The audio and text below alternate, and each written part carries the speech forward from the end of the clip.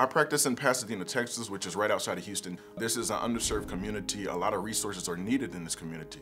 And VillageMD, we're able to provide them the resources that they need to keep them out of the hospital and keep these patients healthy. We are very committed to health equity. As we grow, as we expand, we are committed to placing clinics in underserved communities. I think as primary care providers, we want to practice to the highest level of our ability.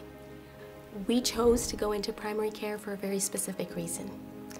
And Village allows you to cater to your patients and really practice medicine. It's not about just seeing as many patients as possible. It's about how well can you take care of them. Village allows me to be a better doctor.